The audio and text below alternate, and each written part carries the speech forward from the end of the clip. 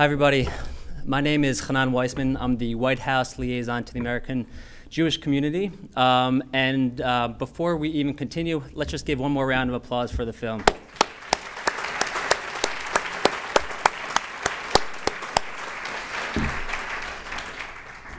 So everybody has a story. Every individual in this room is here because somebody in their family made the journey to this country.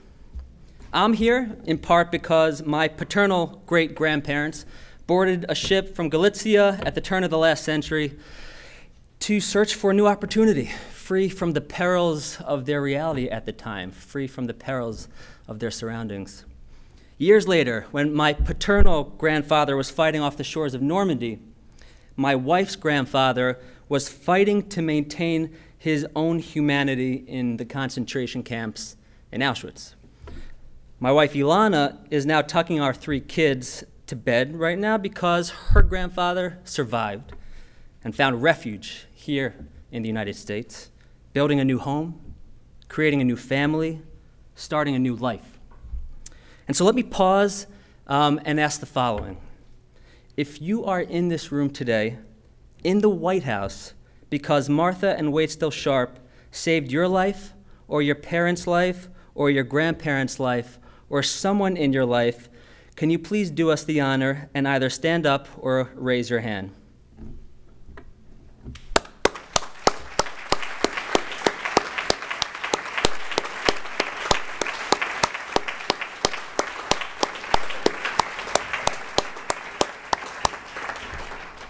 And if you are in this room today because you are a descendant of Martha and Wade Still Sharp, can you please do us the honor and either stand up or raise your hand?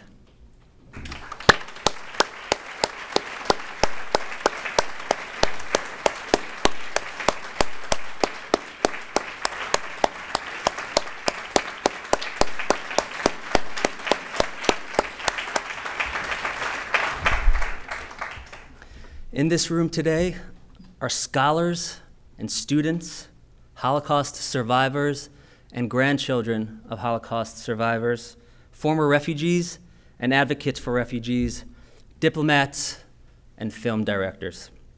Which brings us to the next part of today's event, the moderated panel discussion.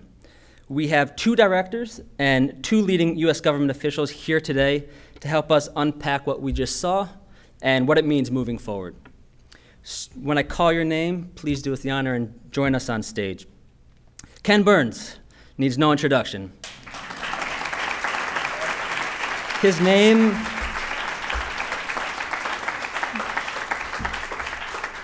is synonymous with award-winning documentary filmmaking, having brought to life almost as many films as the years I've been alive, including such classics as The Roosevelts, Jackie Robinson, and the Civil War, among many, many, many others. Please join me again in welcoming Ken Burns.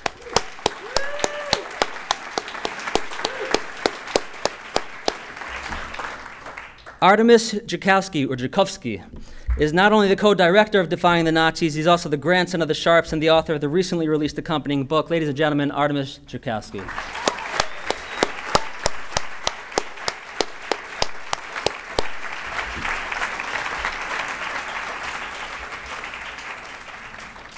Deputy Secretary of State Tony Blinken is a public servant's public servant. His stewardship of the State Department, along with Secretary Kerry, and leadership on a range of foreign policy issues, including the global refugee crisis, continues to inspire many to a career of public service. Ladies and gentlemen, Deputy Secretary Tony Blinken.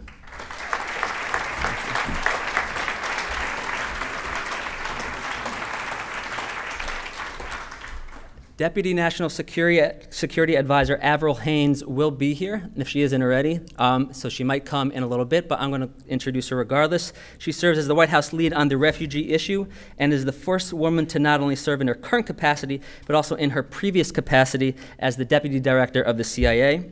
And serving as our esteemed moderator of today's discussion is Michael Abramowitz, Director of the Levine Institute for Holocaust Education at the U.S. Holocaust Museum. Ladies and gentlemen, Mike.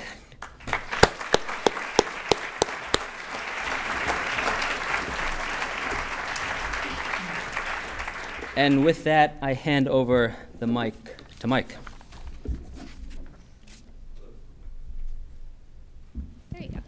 Thank you, Hanan. What a thrill to be here at the White House. First of all, thank you to Hanan and the White House for organizing this wonderful event. Thank you especially to Artemis and Ken for your beautiful movie, which gives us a timeless message of the importance of individuals standing up for persecuted people anywhere in the world. Thank you for that. I'd also like to recognize a couple of my colleagues from the Holocaust Museum, but in addition to being the Director of Education for the Holocaust Museum, I used to run our genocide prevention program.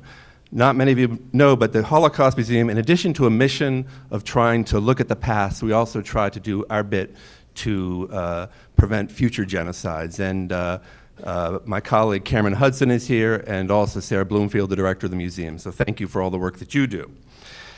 The story that we just watched a little snippet of is a story with great relevance to the world today and the world in which we live in. And this is what we're going to talk about for the next 45 minutes. From our founding 25 years ago, the museum has been intensely interested in the story of immigration. While the Nazis were the perpetrators of the Holocaust, we want to remind our visitors that this was also an American story, and that decisions in Washington and attitudes in America had an impact on the fate of the Jews. And this subject will be the focus of our next special exhibition on the American response to the rise of Nazism, a major focus of which will be the refugee crisis of the 1930s and 40s. As Hanan said, we are currently in the midst of the greatest global displacement crisis since World War II. Some 65 million people displaced, a third of whom have crossed borders as refugees. And it is important to state at the outset that while there are parallels to the 1930s and the current crisis, there are also differences, not least of which is that unlike during the Holocaust, and perhaps because of the Holocaust, governments have instituted elaborate and comprehensive structures for protecting refugees. And while it is clearly an imperfect system, these kinds of structures did not exist back then for Jews and others fleeing Nazism. America perceived of its responsibility in the world differently than it does today. And the result, as we will lay out in our exhibition, is that many of the victims of Nazi Germany who might have been saved were not. And the Sharp story is wonderfully inspiring, but we all need to recognize that the Sharps were the exception, not the rule. And so I'd like to start the conversation with Artemis and Ken, first with Artemis, which is, why did you want to tell the story of Waitzel and Martha Sharp, your grandparents, and how did you come to make your film? Well, it really began in the most extraordinary way. I was given an assignment by my 9th grade history teacher to go and interview someone of moral courage. And I came home and I asked my mom, who should I interview? And she said, well, talk to your grandmother. She did some cool things during World War II. And little did I know, a whole new world would open up to me. And that started a quest in my life to not just understand why they did what they did, but could we do this again? Could we teach altruism? Could we teach the kind of courage that they had to do what they did? And so my quest in this film is to try to answer that question. Ken, a number of your projects have been about very big subjects like World War II or the Vietnam War. This seems like a smaller tale in some ways, but what attracted you to working with your friend Artemis on it?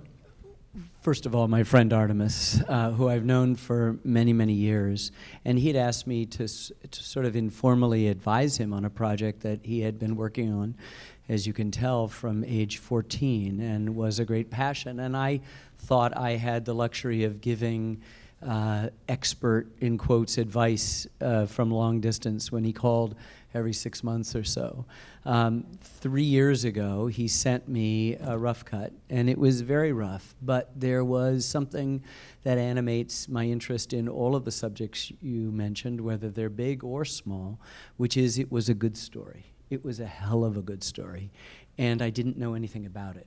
And while this is the first project in my life where the filming is done, the archives have been assembled, there was a great need for some organization, for some structure, for some good old-fashioned storytelling, to find the voice of Tom, to get Tom Hanks to read the voice of Waitzel Sharp, and a few other things that suddenly plunged me deep into this project. And so I gravitated from being of an advisor to an executive producer to a co-producer to a co-director. This is, in every sense of the word, Artemis's film, and I'm happy to be an amanuensis and to try to help make it happen. And I think we're all in some ways challenged, as your introductory remarks, as Jerry's introductory remarks suggested, by this almost existential question: what would we do? Clement Brown speaks about it at the end, the great conversation between Feuchtwanger and Waitstill about why he's doing it. This is what keeps us going, as none of us are getting out of this alive. And we could reasonably be expected to be curled up in a fetal position, but we don't. We create governments, we run those governments, we are filmmakers, we raise families, we survive, we do things.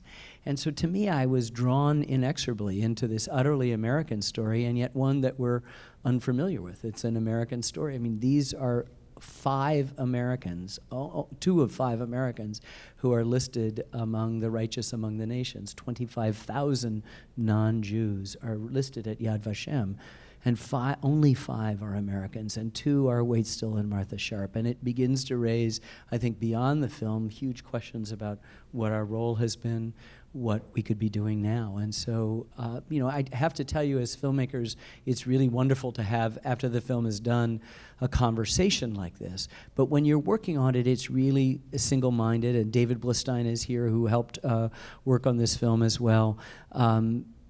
It's all about trying to tell a good story.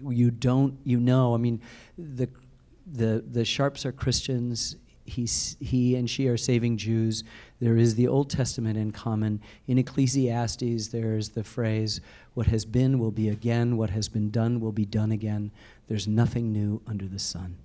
And as filmmakers working in history, you understand that that simply means that human nature remains the same in wonderful ways and clearly in horrible, evil ways. And while we worked on the film to try to struggle to tell this story well, we were never unmindful that its rhyming, its echoes could be found in our present moment. And we hope that the film, as much as being a riveting story, we hope, is also one that makes each individual ask that question: would I have done that? Clement, Martha says, oh, anyone would have done it.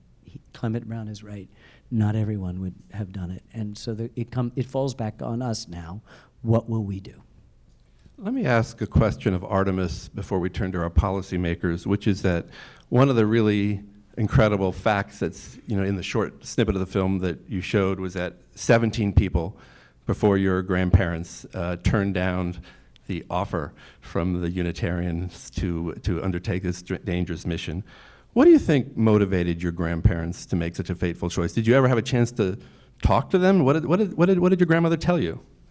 Well, when I got to know them, and I knew them separately because they had remarried other people and they were no longer a couple, they spoke with the same intensity then, at 80 years old, that they felt when they were doing this work. And it was a deep sense of indignity that the Germans and the Nazis were objecting the world to, and they wanted to fight that. My grandfather declares war from Germany from the pulpit. Imagine a Unitarian declaring war from the pulpit. I mean, it's a remarkable kind of arrogance almost from his own standpoint, but for him, he was outraged, and he had to take a stand.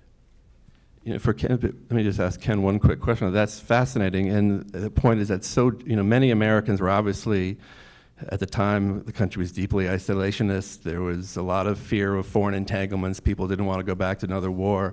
I mean, that's really kind of incredible that a person like that. Can you put it in a larger context of this period? Well, it's interesting that, as you know, parallel to this has been an interest on our part to make a film that explores the larger, more aerial view that this, we hope, very specific and relatively small story tells from the bottom up, a top-down view of the United States in the Holocaust. And we're aware of the famous story of the St. Louis stopping at Santiago, Cuba, and being turned away. They'd already taken in too many Jews, and turned down in Miami or in Florida because the quotas had been exceeded, and we had an exceedingly anti-Semitic State Department that didn't permit the Roosevelt administration, which was for the most part, interested in helping.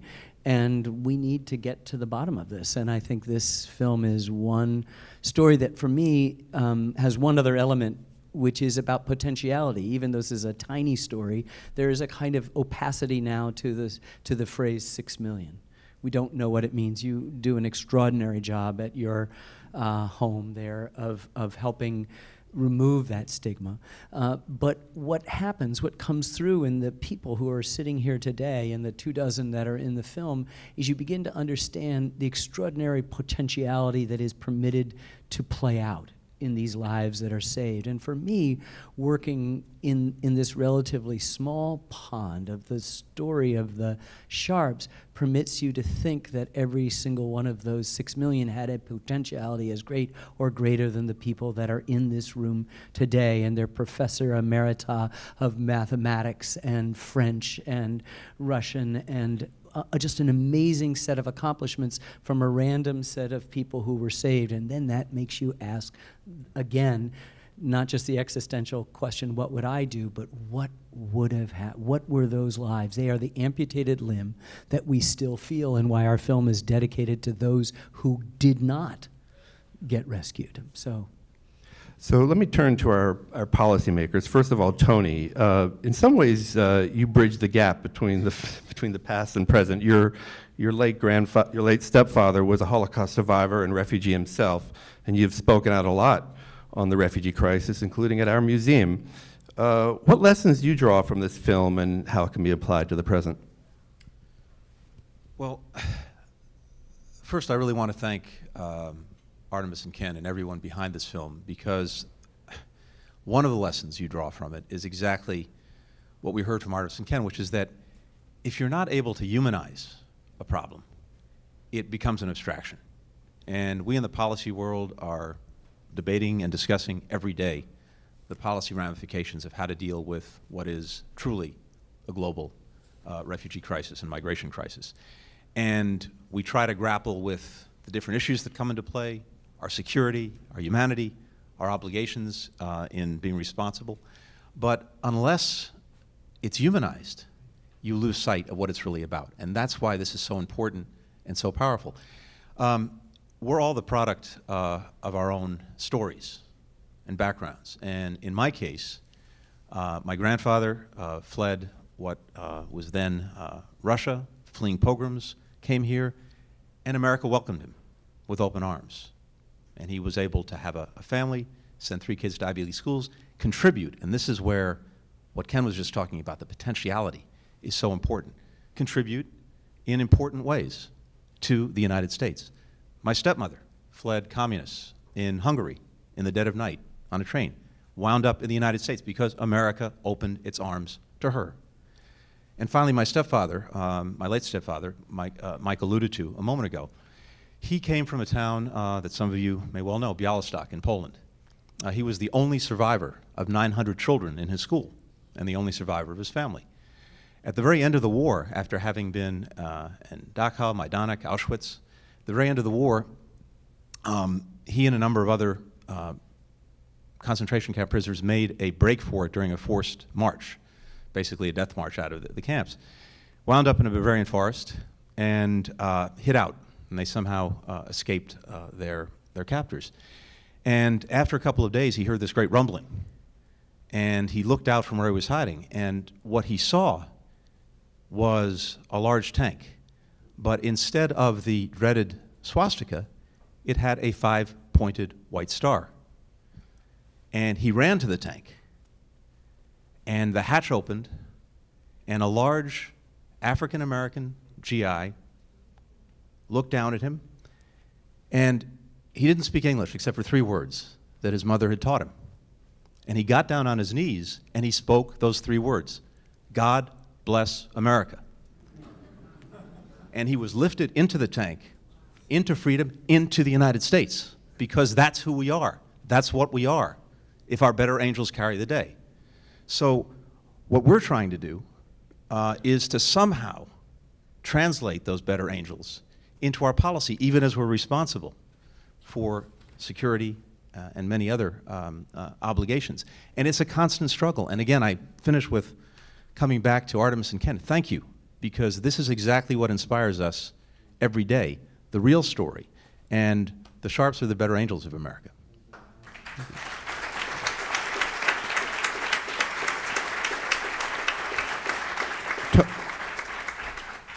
Thank you, Tony. One of the points that we really make at the museum is that the American response to the refugee crisis 75 years ago was heavily shaped by domestic considerations. Fear of foreigners, fear of immigrants, fear that these immigrants might take our jobs in the midst of the Great Depression.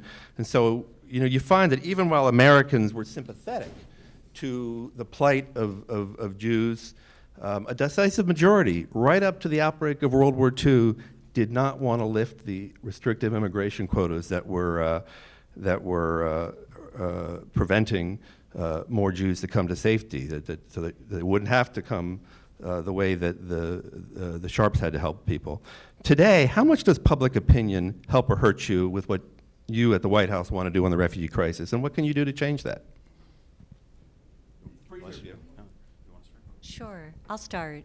Let me just say also thank you, and the way you framed it at the beginning. Can I just say the idea that can you teach altruism is really one of the most remarkable ways of thinking about it. I find that this is, for us working on national security, you tend to spend a lot of time on the dark side of life, and it is, and there's so many tragedies and threats and issues to be addressed, and this is an area where, in so many respects, what you see people come to the table, they are so very excited to actually work on something that can benefit other human beings and enrich our societies in the way that you've described, and do something that is, at least from our perspective, really a remarkable blessing for the future in the way in which we approach ourselves. And I also, my grandmother was escaping the pogroms and come to America, and as Tony said, I think we are all a product of our backgrounds, but it also just teaches us so many different lessons and ways to think about the people that we're talking about. And when we try to approach the broader question that you're describing, I'd say there's a couple things. One is, look, as a human being, you do look at the situation and you see the tragedy and you see the need to reach out, and part of what makes our country great in so many respects is that we do want to reach out, and we do, there is a remarkable generosity. And one of the things that I've really loved doing in this space is opening up letters that the president gets from people from across the country, and many of them are not at all reflective of the political debate that you see on a day-to-day basis about this issue, but instead are people from, a guy who is a farmer in the Midwest who says, send me 10 Syrians, I've got room, this sort of thing. And there are people in this country, and it gets lost a bit, who have this remarkable generosity and who want to be seen as the leaders that we can be in these areas and do the right thing in so many respects. But part of what we also try to do, I think, in our discussions on policy is talk about, frankly, the policy impact of the migrant crisis and the national security impact of the migrant crisis. And beyond the altruism and the goodwill and the fact that it enriches our society, all of which are good reasons to do this, there's actually a very compelling national security argument for why it is that it's important for us to do this. And you talk about the 65 million migrants, about a third of which have crossed borders, and we think of potential refugees in that circumstance. And all of our analysis tells us that this is not a problem that's going away, that in fact the trend is such that we'll continue to see an increase in the migrant crisis. We know that also the analysis is that over half of them are under the age of 18. These are really remarkably vulnerable populations in different areas. And there are a lot of factors that are leading to the concerns that are at issue. But we know that if the migrant crisis continues as it is right now, we're seeing how it destabilizes countries, that it leads to increased national security problems for us because of that. When you look at things like, Lebanon, which has a population of about 4.5 million, right, accepting about 1 million refugees, and you realize what that must do to that society and the strain it puts on that government in that circumstance in an area of the world that has a lot of problems already.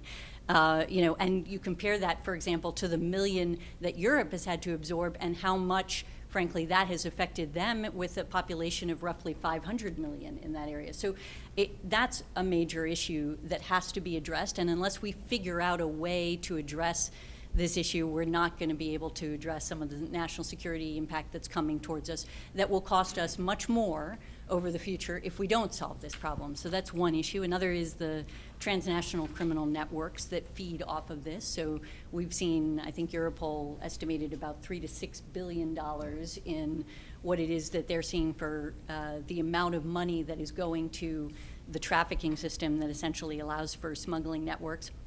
That's then feeding other kinds of criminal networks around the world. So we see that. We also see the advantage that, frankly, a refugee program can solve for us, which is to say we bring into this country people who are able to basically demonstrate by their very presence here that we are not at war against Islam, as many of the many of the terrorist groups that are out there that we're fighting indicate. And moreover, they help us to understand better how to fight those, basically the sort of violent extremism that we see coming into our societies from those messaging areas. So there's all kinds of ways in which we try to essentially educate people on why it is that this is in our best interest from a national security perspective, from a foreign policy perspective, from a values perspective, from all of these different ways. And it helps us also then to explain why it is that people should take risk. And I think, the issue of the fear that people feel and that they talk about in the context of this, this is an area where I think it's important not to be too dismissive, right? To say, look, we recognize that you're concerned about terrorism. We recognize that these are issues that are of concern to you.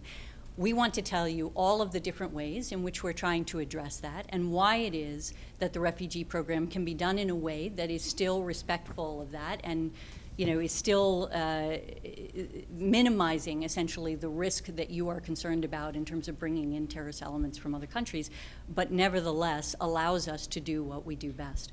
So I think that's sort of the way that we think about it.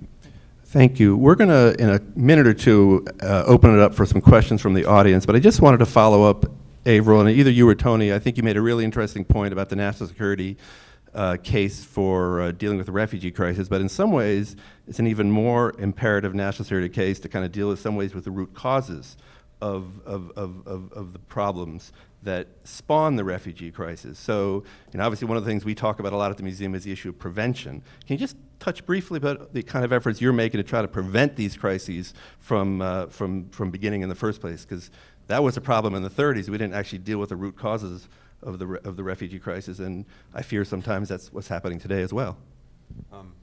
Let me say a word about how we're trying to address the present crisis, and then maybe you want to turn to talk about some of the preventive measures that we're looking at. One thing that's really important to remember is we're very focused, rightly, on the problem coming from Syria and Iraq. That's what's dominating the news. But it's really important not to lose sight of the fact that this is a global challenge and global problem. And there are refugee-generating crises basically on every continent. And if you look even at Europe, yes, many coming from Syria, but also Afghanistan, Pakistan, Bangladesh, and of course North Africa. We have here in our own country so many young children trying to come from Central America. We have almost a dozen countries in Africa that in one fashion or another are experiencing some kind of pressure that is resulting in people leaving their homes and putting their lives in jeopardy to try to go somewhere else. So we have to keep sight of the global problem. But just quickly on Syria, the way we're thinking about that in terms of getting a grip on it is in terms of concentric circles, and the innermost circle is Syria itself. And of course the answer to stopping what's happening is to stop the civil war and to stop the pressure that is forcing people to take this extraordinary chance and leave everything behind. And the President, Secretary Kerry, others are working basically 8 days a week to do that. And meanwhile, as we get things like, hopefully, a cessation of hostilities that holds, or the provision of humanitarian assistance that actually reaches more people, that takes a driver away. And that makes it a little bit less acute. Then there are the countries surrounding Syria, the countries of first refuge for refugees. Turkey, Lebanon, Jordan. As Avril mentioned, Lebanon, extraordinary. Somewhere around a quarter to a third of the population is a Syrian refugee. There are more Syrians in public school in Lebanon than there are Lebanese. If you equate that to the United States, the number of people they've taken in, it's as if we had taken in 60 or 70 million Syrians over the last 5 or 6 years. And you know the debates we're having about 10,000. But there, what's driving people, what's pushing them to go even further, to put themselves in the hands of traffickers, to put their lives in jeopardy on the high seas, is not the violence anymore, thank God. That driver is gone. But it is the ability to get their children in school and to be able to work. And so we have to try, and we're working on this, to enable these countries to provide greater access to education, greater access to employment, so that people can have a livelihood. I remember sitting with refugees in, this was in Beirut, and at Caritas, which does extraordinary work, this is Catholic Charities, helping them. And you would go from the room with the men to the women to the children. And the men were almost uniformly depressed because their dignity had been stripped away. These were people who had been productive members of their society, their community in Syria, who couldn't work, couldn't provide for their families, and they felt it, and you could feel it. The women were almost frantic with their energy, but it was all about their kids. How are we going to get our kids in school? How are we going to keep them in school?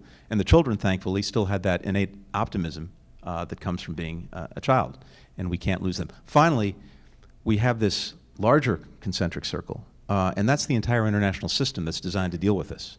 And there, it's grossly underfunded. We're working on that. Countries need to do more on resettlement, including the United States, and we're working on that. And we have to take a system that was basically developed out of World War II and adapt it to this, unfortunately, this modern era where this crisis is going to be with us for years and years and years.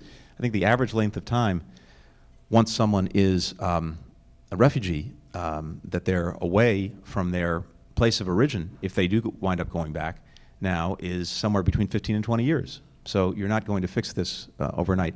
So we're trying to approach it in that way. But then there's the whole preventive aspect. I don't know if you want to say a word about that. Sure. I think maybe 3 points to add on, because I think Tony's really given you the larger scheme of things. I think one issue we're facing is that we've got, sorry, thank you.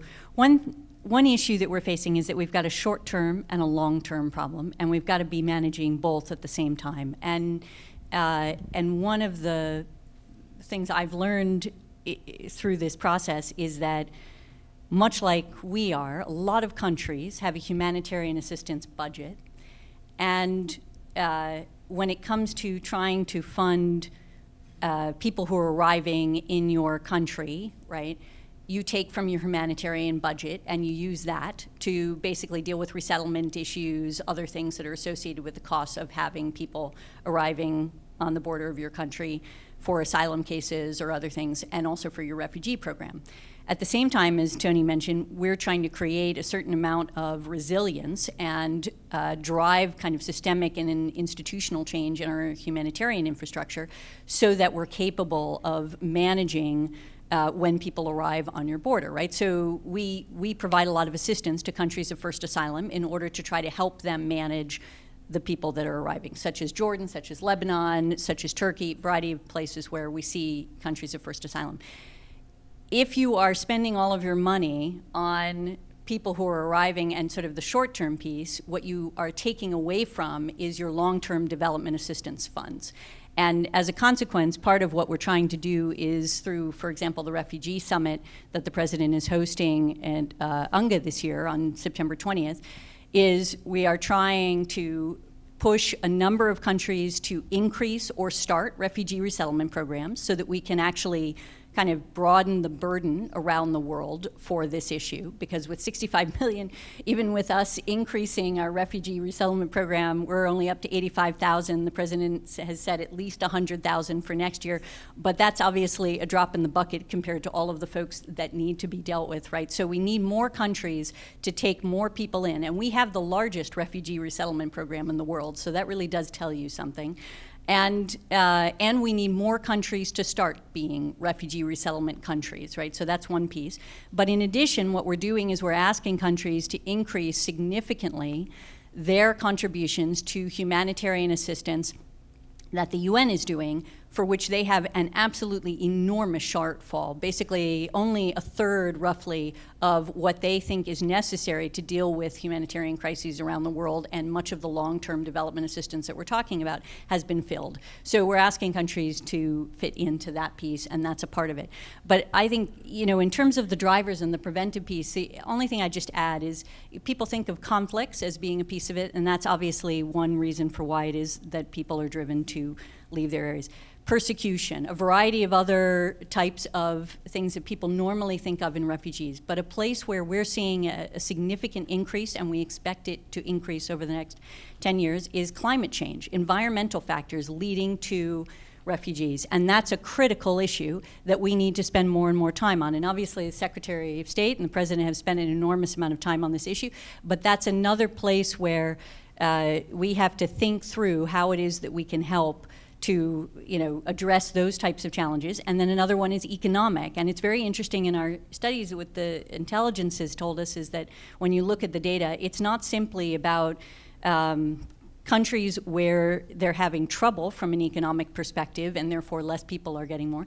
It's where you see an enormous disparity between the poor and the wealthy that actually drives it. So there are a lot of factors that we're looking at that we need to be focused in on for the long term as part of this process.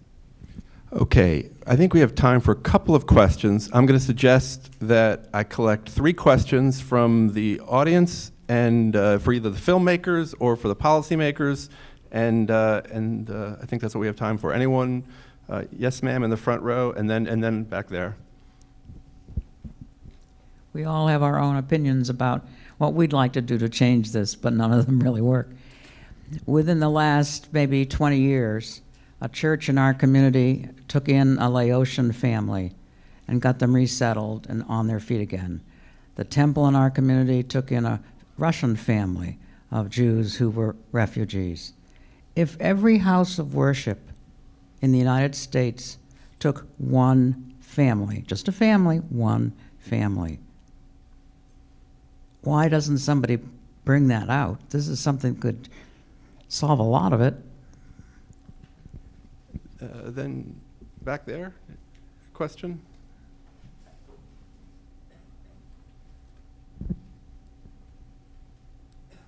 Oh, I haven't forgotten you. You can give it to him and then, that's okay. Oh, sorry.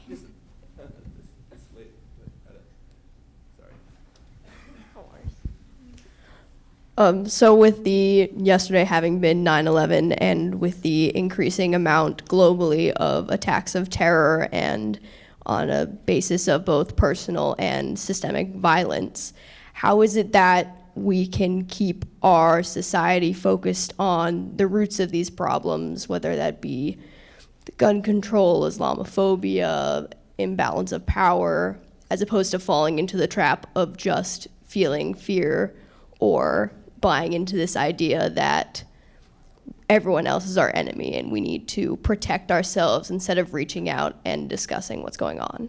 This is obviously a question for the policy people. I just want to add the little tiny drop of story to begin this. We had an opportunity to screen portions of this film in Los Angeles, and 2 women came up to me in their 90s, survivors of the Holocaust, and said that they'd very much enjoyed the film, but then said, is this going to happen to us again?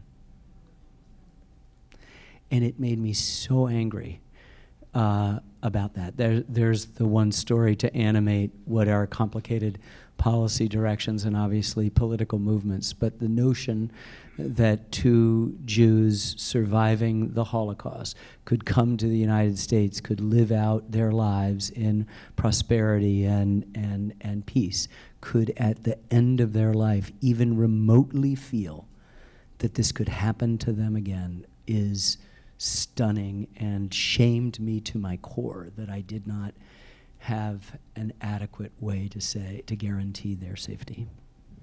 Tony or Averill, do you want to answer the question either about the suggestion about the churches and places of worship, or also this question about fear? I think it's a wonderful idea. And what we're already seeing is the faith community playing a leading role in being part of the response to this crisis. And what's actually wonderful is having been to one of the resettlement centers in Oakland a few months ago. It was an extraordinary collection because we had a church, we had a synagogue, we had a mosque, we had the relief agency that was doing the resettlement, and you had a synagogue taking in and then trying to help resettle a Muslim family. You had these three faith institutions working together. It was extraordinary, but I love your idea of trying to encourage literally every place of worship to do something. That's a great idea. So we'll follow up on that. But just to come to the fear question, and it really, I think, to me at least, circles back to where we started. We have lots of, I think, compelling policy arguments about, and Avril laid them out beautifully, about why it is in our interest, including in our national security interest, to engage this problem, to be open to it, and to continue to open our arms. And we will continue to make those arguments, and we have to carry the day on them. But I still fundamentally believe that unless we can tell the stories, unless we can humanize this, we don't really reach people. And then you get lost in the back and forth of Washington, particularly in a presidential election season. That's why, again, this film is so important. We need to tell the stories. In Jordan, I was sitting about a year ago with some young Syrian refugees who were in their late teens. And this was at a center that was run by UNICEF, and doing extraordinary work. And we sort of got to talking about their futures. And these are kids who had been totally uprooted, didn't have any obvious means of going back home to Syria anytime soon, were living in very challenging conditions, but they all had a vision. They all actually had an idea of what they wanted to do. And one young woman wanted to be a doctor, another wanted to be in fashion, young men wanted to be in business. And we were talking back and forth, and we suddenly started talking about computers. And I was curious how many had access to computers, since it's so much the lifeblood of our world now. And interestingly, most of them in one way or another did. Some at the center, others because their families, despite their circumstances, had a smartphone, at least one in the family. And I had my phone with me, and it's an iPhone, and I held it up and said, how many of you know what this is? And they all knew what it was. And I asked, do you know who makes this? And a couple of them said, oh yeah, sure, Apple. And then I said, do you know who founded Apple, who started this company that makes this phone that so many people know? And then one of them said, oh yeah, Steve Jobs. And then I said, do you know where Steve Jobs' father came from? Silence, and one of them said, Syria. So every single one of those kids, and it goes to what Ken was saying, could be the next Steve Jobs, to our tremendous benefit. Right. Our job is to just give them a chance. I think we have time for one more question, and there was a question back there. Can we take one more here? No, we'll take one more. This lady right here. So why don't you ask your question, and then you can ask the question, and then we'll wrap it up. What could your average college student do to help assist you guys in this process? So one of the most exciting things about this film is we're doing interfaith screenings on many college campuses, working with Hillel House and Newman Centers, really to bring the faith communities together of colleges to have this conversation, and as Tony said, to humanize the conversation. The way we talked about it initially, about your life and how our lives are connected to the story, is what we have to do for all of us, and to fundamentally understand that every American comes from some immigrant story, for some connection. So we are all connected in that immigrant story somehow. Forced or not forced, somehow we came from other places, and we need to embrace the courage it took to make the life that we have in America. So that's what I would love to see, is to show this film and have these interfaith conversations instead of focusing on where we disagree from faith standpoints, to look at the similarities and the context. You know, to save one life, we save humanity. That is said in the Quran, that is said in the Talmud, and is said in the Bible. You know, that's what we have to teach on college campuses. And I think college students want that. This lady here had a question as her final question.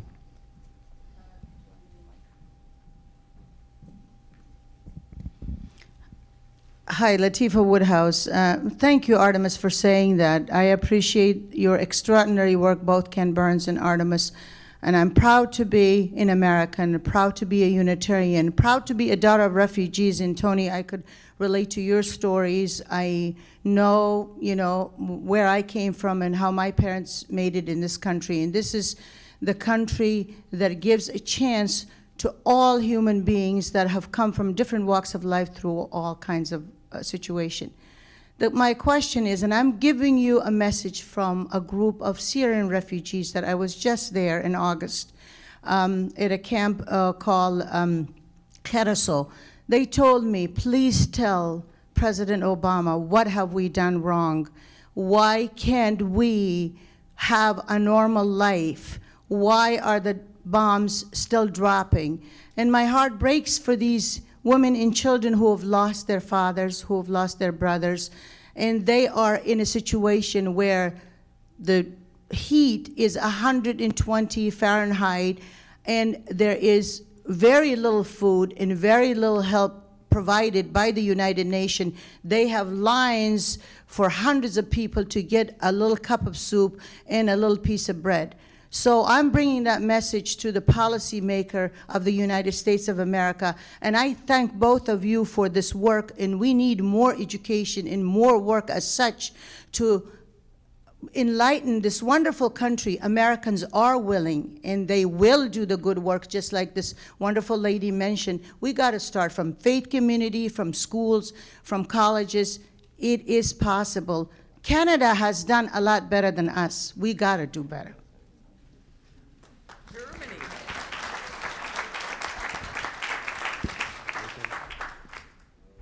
Okay, I think we are done, and Hanan will wrap it up. Yes. Well, thank you, everybody. I think there's a concept in Judaism, "B'makom she'ein ish hishtadel hiyot ish." When there is no man, strive to be that man. When there is no person who's stepping up, strive to be that person who steps up. I think it's fair to say that the Sharp family definitely stepped up many decades ago. And so thank you to Ken and to Artemis for bringing that story to life. Thank you.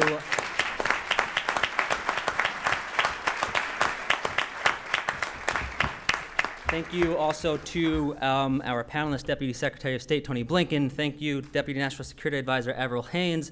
Thank you, Michael Bromwitz, for moderating this panel discussion. Thank you to all of you for showing up today. One brief logistical note. I understand that there is a group of individuals who will be going to the Holocaust Museum, and the bus will leave in about 10 minutes.